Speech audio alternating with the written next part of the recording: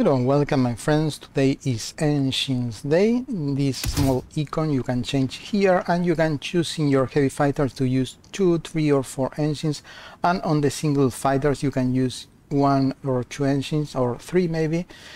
It depends, and the question is, is using more engine completely useless?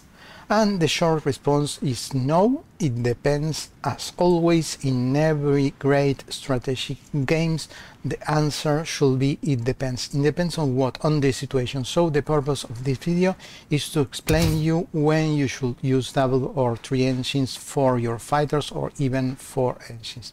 Hope you enjoy, and let's start. And if you are in Paradoxian channel, please subscribe here. It's Tino Dua English. I created this channel 2 weeks ago, so I hope to find you here. I will keep moving stuff from Paradoxian to here. So let's start by the basics. We have this heavy fighter, cost 51.5, and they use 2 engines. And here you have, you should always try to use, if you are using 2 engines, always use your best model, in this case level 2. And the engine gives you trust, and the trust allow you to take off. If you are going, for example, to add armor or turrets or whatever you're going to be adding, it could increase a lot your weight, and therefore you're going to be needing thrust. In this case you cannot save this template because you have armor here and the plane cannot take off. So you can change your engine to 3 engines and engine model 2, and now you can save and the plane can take off, but the cost goes up a lot with the new engine. So basically engines increases the cost a lot by adding new engines, but gives you more speed and more thrust. Thrust allow you to carry more weight, so more equipment, more turrets, more whatever. So let's go to the meta fighter now.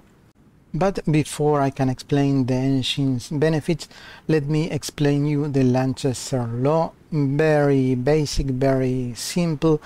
Lanchester laws are laws that apply to simulate the results of combats, and there are 2 important laws: Lanchester linear law and Lanchester square law. It sounds complex, but let me give you 2 examples and it will be very easy. And here is an example that I took from the web. You can see the video is very cool. This is a linear Lanchester law battle example. You have troops from both sides and they encounter themselves in the middle. They do not have ranged weapons, so what matters here is the quality. The numbers is kind of useless because it's a fight 1 versus 1, maybe 2, 3 versus 3, but you have a lot of units in reserve in both sides, so numbers doesn't, of course they are very useful, but if you have, let's say, 100 units of level 1 and you have 50 units of level 2, meaning that they are twice as damage, they will approximately ending all dead because they are going to be fighting 1 versus 1. On the other hand, when you have a Lanchester square law, typically in roleplay games, let me show you the new example. This is an example of Lanchester square, all range units, and here the units, the side with more units will start getting a quadratic advantage. For example, 200 versus 100. There will be far less than 100 losses on the bigger side because they will use the number to overrun the enemy defenses. They will start concentrating fire and it will get quadratic. In Total War happens the same. If you are fighting at the door, the troops are concentrated on the gate and all the fight is on the gate. It's a linear law, and the best units, the more qualified, the high quality units will win the battle. But if you are in open terrain and you have ranged units, you can use your numbers at your advantage. The same happens in Hearts of Iron 4. In Hearts of Iron 4 you can use 3 fighters per enemy, each enemy plane detected. So for example, if you have a detection of 50% and you see, let's say that they have 1000 enemy planes, and you detect then 500 fighters. If you detect 500 fighters, means that you are going to be able to use 1000 500 units. That is when you have high detection. 50% is quite a high detection and allows you to use your numbers in your advantage. On the opposite side, for example, when they are attacking China, they have a detection of 6%. It's quite low. So despite maybe they have a lot of fighters, of heavy fighters to escort, but they only see 6% of my planes. So they are not able to use their full force. It's quite, in this situation, it's more a linear law. It's 1 versus 1. We used this concept in previous video to demonstrate that the heavy fighter is more efficient than the small fighter in many situations, and that the small fighter is more efficient than the heavy fighter, for example in the English channel where you have high detection. You can see that video on the playlist, but let's now focus on the engines. And we are going to use this Meta Heavy Fighter as model. The Meta Heavy Fighter is 1.4 better, that is 40% better than the small fighter in 1-to-1 combat. It's more efficient when you are in a linear situation, but it's worse when there is high detection. It's at least less efficient. But let's add to this model. We are going to write down the numbers, the attack, the speed, the cost, and I'm going to change this template. And we have here the number. The original design, this is a speed 460 something, and the new design is a little bit slower, but this is the defense. It went up from 23 to 38, so a huge increase. And this is the increase of the cost, 51.5 to 71.5. So let's do the calculations. And here are the numbers. With the new design, you are going to be increasing your defense by 65%, and you are going to be increasing the cost by 38%. And what does that exactly mean? If you are in a linear situation, this is the formula: attack multiplied by defense divided by industrial capacity. This means that, for example, you have 2 soldiers that are 50 hit points versus 1 soldier that is 100 hit points. All the 3 will be dead. So industrial capacity is linear against the attack or defense. But on the skewer situation, when the planes can surround and attack many to one, or the archers, the industrial capacity is multiplied by the industrial capacity, because you are going to be able to use, in this scenario, 2 soldiers doing shots, ranged shots, so they will fire both soldiers at the same time, and this will be dead, and 1 soldier will remain on this side.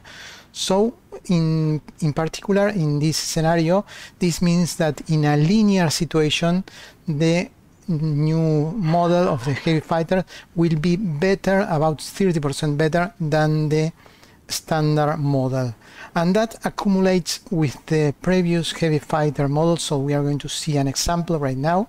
Take a look at this situation. In this situation, I'm sending 4 disguised heavy fighters. They actually have a bomb base, so they lure the interceptors. I want to destroy the enemy interceptors, and they scramble. But they are just 200. If they are 200 and I have a 50% detection, means that I only going to be able to see 100. So I'm going to be able to use 300 of my planes, and therefore it's more intelligent that I send 300 planes instead of 400. Why? Because if I send 400, the enemy is going to be able to detect more of my planes. So what you should send here: 300 of the small fighter, 300 of the heavy fighters that will deal more damage and destroy more units, and that's much better than using the small fighter, or instead the new modified version with the 3 engines heavy fighter, and that will be even much better, because you can using, if you have surplus planes, you cannot use them all. You can only use, in this situation, 300 fighters. More will be a waste, and therefore you need, in this scenario, quality. Quality is more important, and the heavy fighter in normal situation are 1.4 better. But if you add the new engines, it's going to be almost twice as good as the small fighters in terms of efficiency. In terms of numbers, you are going to destroy the enemy planes. And there is another super important hidden benefit in the long run, and that is the experience. Since you are going to be using heavy fighters have far more defense than the small fighters, and if you reinforce them with armor, will be even harder and stronger, and you can only use 200.